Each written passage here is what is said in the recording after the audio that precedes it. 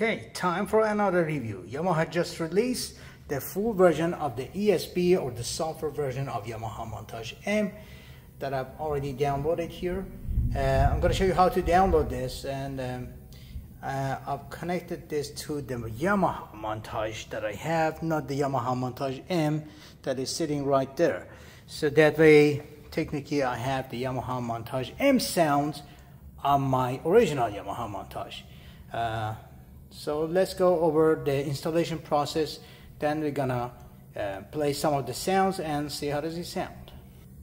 So in order to download the latest version, you open your Steinberg download assistance, and since you've already added the expanded or E.S.P version of the Yamaha Montage, and you should have it under your purchased products. The key code is already there. All you need to do, you should have some notification regarding the updates for that thing that you have to accept and download the update. I've already downloaded mine, and that file is around 8 GB that you have to download. After you download the file, of course it's a compressed file, you have to unzip it and you go through the installation procedure and install all the files. It takes a while because there's like 20,000 or pages for the Yamaha Montage, too many files, and it takes a while to install that software.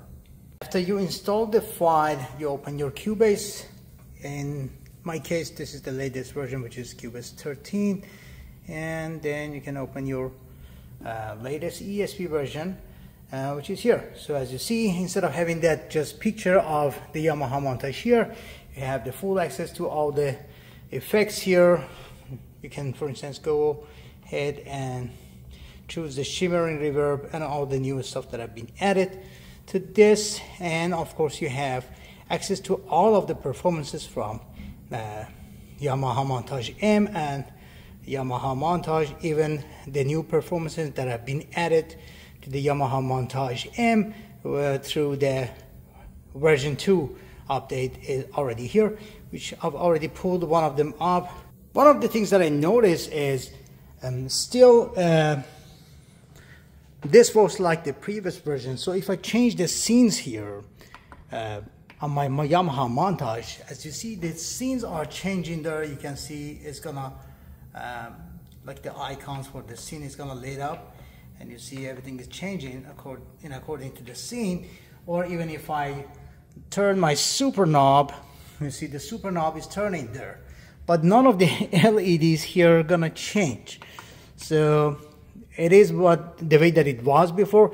Of course, it's doing it only with the Yamaha Montage.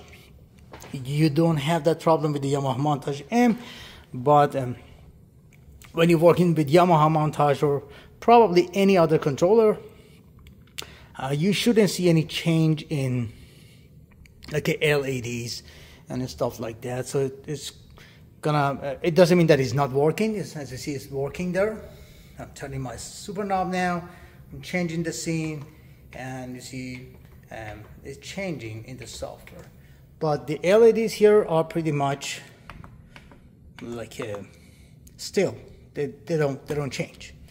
Okay, let's play this theme 1982. This theme is been designed by Dom Sigalas, and it's very simple thing. It's just he just layered a pad sound with the like a classic guitar sound, and it's nice. This is inspired by one of the 1982 songs by Vangelis. It's not pretty much the same because the original song has been played with the EP, but the outcome is pretty nice. We're gonna play part of that song and see how does this sound.